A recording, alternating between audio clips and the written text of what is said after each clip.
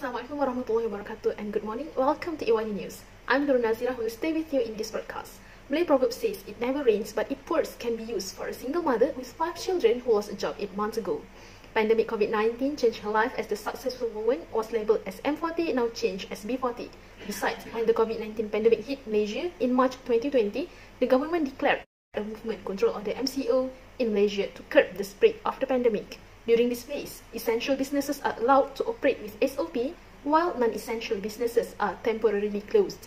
However, MCO triggers job losses and difficulties in getting jobs, and it gives a negative growth in the Malaysian economy during the pandemic. As a result, many people have lost their employment due to the pandemic, and many firms, especially in the industry, have had to lay off their employees because they cannot afford to pay the production costs. According to the Department of Statistics Malaysia, 2.86 million women have lost their jobs, making them one of the worst affected groups in 2020.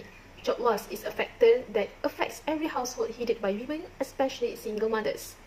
Losing their jobs causes them to lack a source of income and also their standard of living.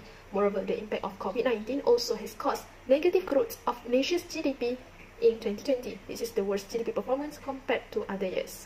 Malaysia's GDP declined to 17.1% in the second quarter of 2020 compared to marginal growth of 0.7% in the first quarter of 2020, as the economic downturn was at its worst in April during the peak of coronavirus containment restrictions.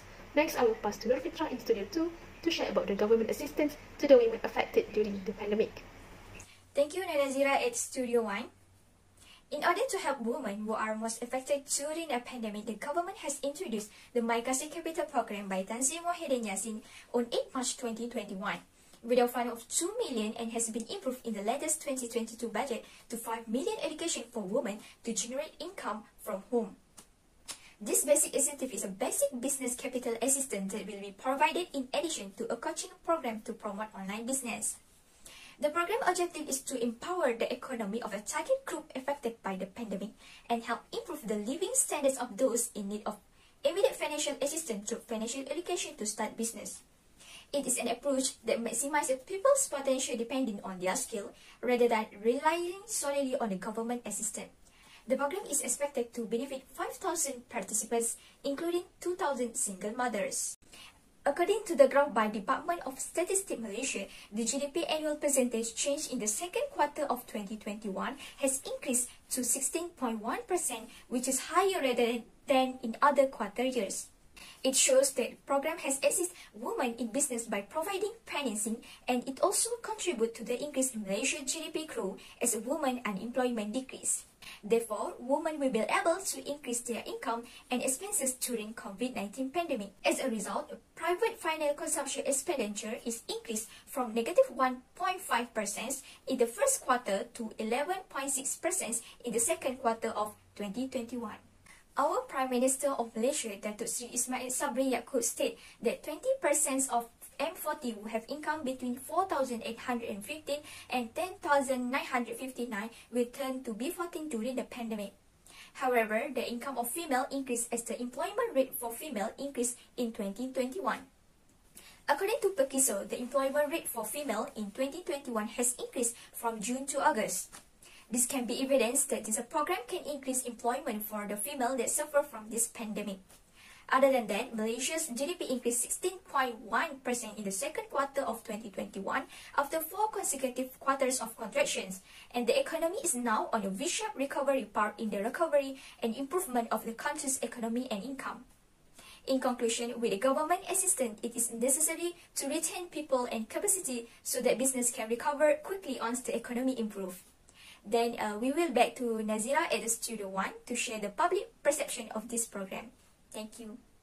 Thank you, Nur Fitrah at Studio 2. Next, we will display several opinions and views from public about Budget 2021, which is Mykasih Capital Program.